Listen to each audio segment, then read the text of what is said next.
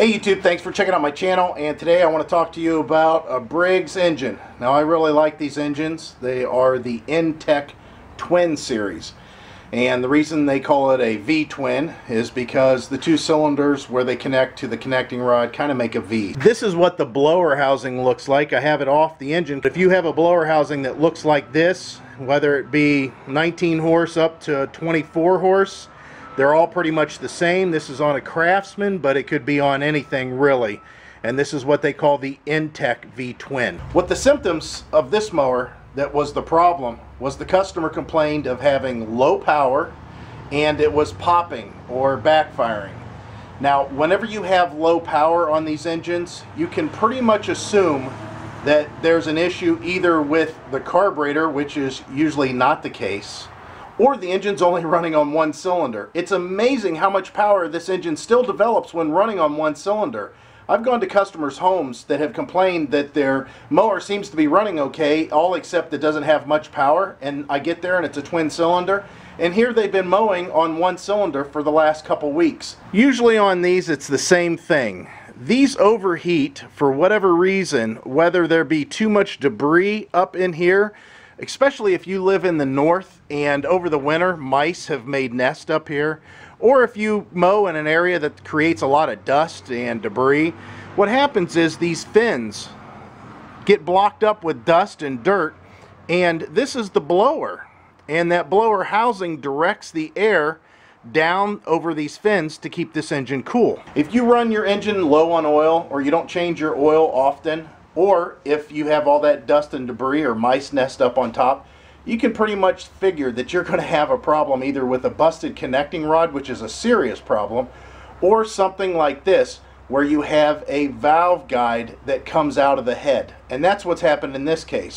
I'm going to pull off the valve spring so you can see what it looks like underneath there, so you can see what I'm talking about, and we'll compare it to a head that is the correct way, where the guides are positioned correctly. When you start to troubleshoot it, it's real easy. Pull off those valve covers. There's only two. There's 4 bolts that hold each of them on. I think they're 3/8 bolts. Once you pull those valve covers off, you're going to look at the push rods. What you're going to do is you're going to grab the rocker arms and you're going to see if they move. And if one moves excessively, I want you to look for the push rods that are normally here. Now I've got these out. If you don't know, there's 2 different types of push rods that go into each head. The aluminum push rod goes on the top, which is the intake valve. And on any Intek engine, even the single cylinders, the aluminum push rod always runs the intake side. The bottom is a steel one. This is all steel. And of course, obviously, this goes down here. What you'll do is just look down these long ways whenever they're still in the engine and look to see if they're bent. Let's say you've had this mower since it was brand new, and for whatever reason this problem surfaced on you. And you pull off the valve cover and you're seeing that the top push rod is bent. That's what the case was here. But the bottom push rod is missing. Now you're thinking, who got in here? Who took my push rod? What happened? There's nobody stealing your push rods. It's not a thievery thing. It's not a magic push rod. What happens is occasionally, whenever those push rods fail, they get pushed into, or they go into the engine through the return oil galley that is in the head. And that's a bad thing, because once that push rod goes into the engine, it goes down into the engine sump where there's a lot of moving parts, like your governor, your crankshaft, your timing for your camshaft. There's a lot of things that push rod could hang up on, and it is steel, so it could cause some problems to where it might break something.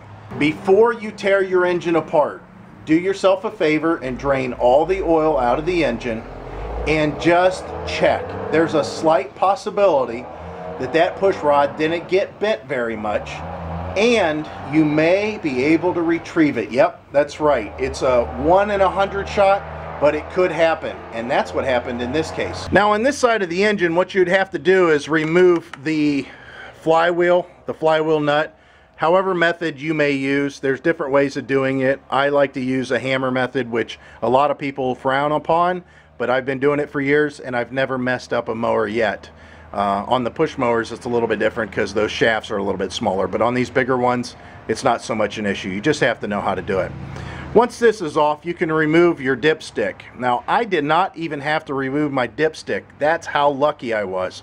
But when I went to drain my oil, I used an extractor, which I've done a review on that extractor on this channel. I might include a link here. You can check out which oil extractor I've used in the past. You put your extractor down in here and pump it a few times and it'll suck all the oil out of the pan.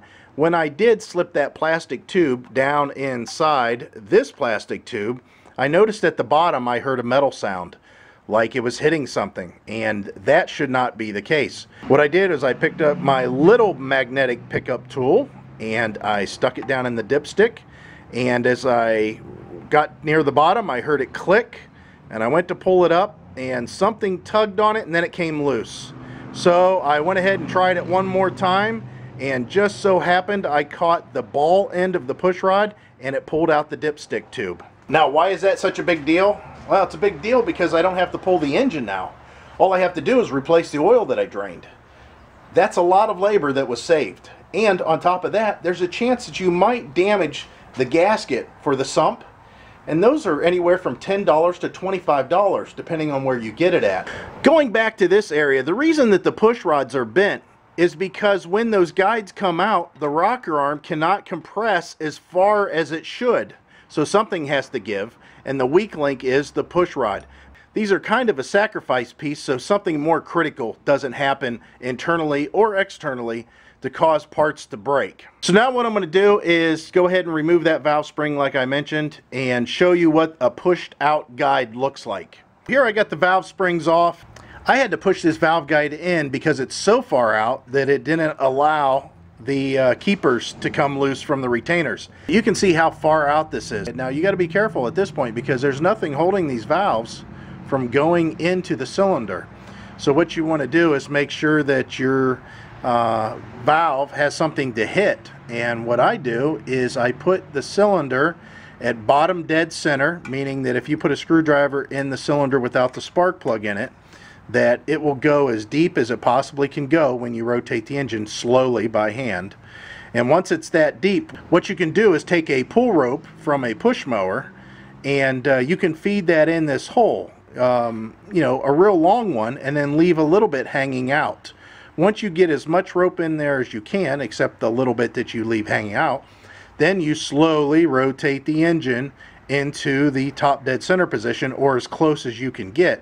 And what that does is it holds the valves from falling inside. And then whenever you're done, you just rotate the engine back a little bit and then take and grab the end of the rope and pull the end of the rope out, and you're finished. Everything's okay. But whenever this guide is like this, what you need to do is get a socket that is the same size as this guide, the same diameter.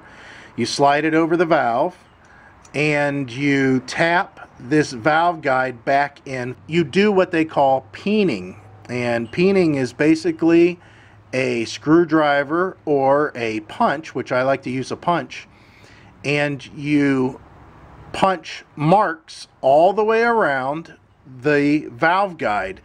And what that does is allow this aluminum to spread and tighten on the guide.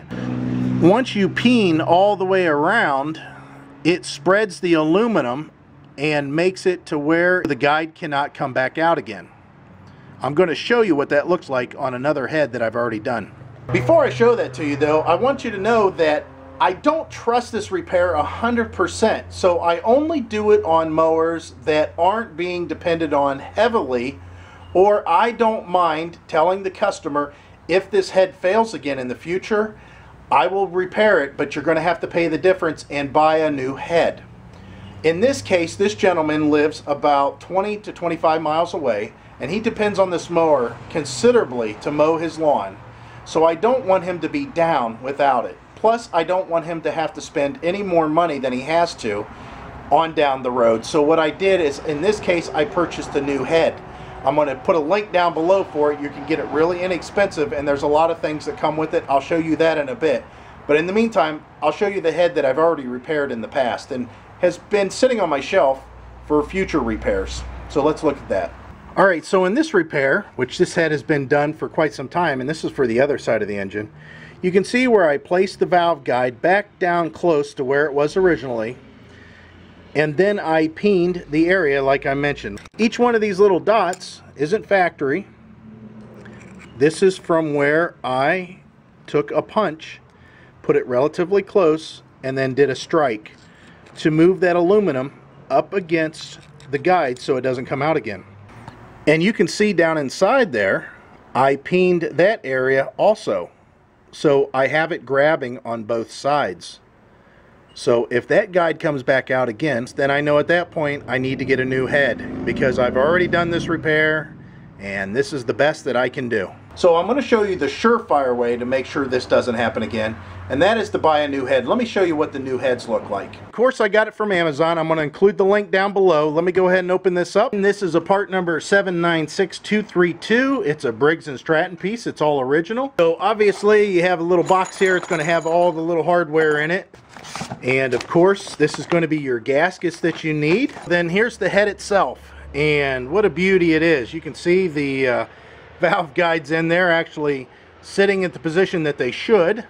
This is what comes in the envelope. Obviously a head gasket. This is a valve cover gasket. And then there's a couple of different gaskets here. This is for the intake. This is for the exhaust. And this might be for an intake also of a different design.